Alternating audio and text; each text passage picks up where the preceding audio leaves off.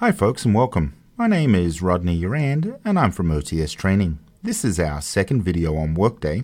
In this video, you'll learn how to view your current benefits and initiate a qualifying life event. Now, if you have not already seen our first video in the series, we'd encourage you to do so. Let's get started. After you've successfully logged into Workday, you'll want to view your existing benefit elections. Click on Benefits in the Application section. In the View section, select Benefit Elections. A list of all of your benefit elections and dependents, along with associated monthly costs, will appear. It's helpful to review this information to ensure accuracy and equally important before making new benefit elections. Now, if you need to initiate a qualifying life event and change your benefits outside of the open enrollment period, you can do so using Workday. In the Change section, click Benefits.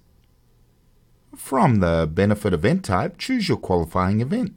Note that there are quite a number of events that qualify for a benefits change.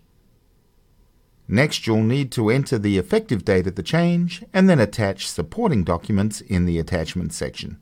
You'll want to consult our reference guide for a complete list of acceptable supporting documents. Add additional comments in the Comments field and then click Submit.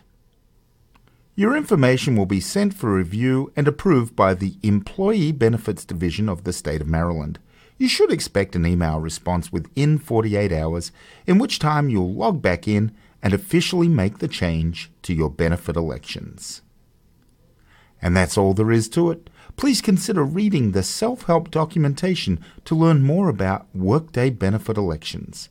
Until next time, make it a great day.